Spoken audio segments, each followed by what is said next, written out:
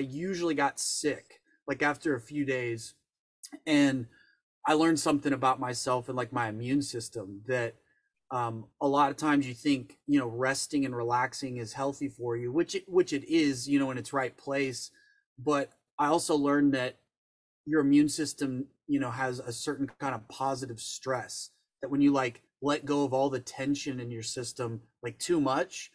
your immune system just dips. And every time I would get sick, because I would just want to like sleep all day and just rest too much,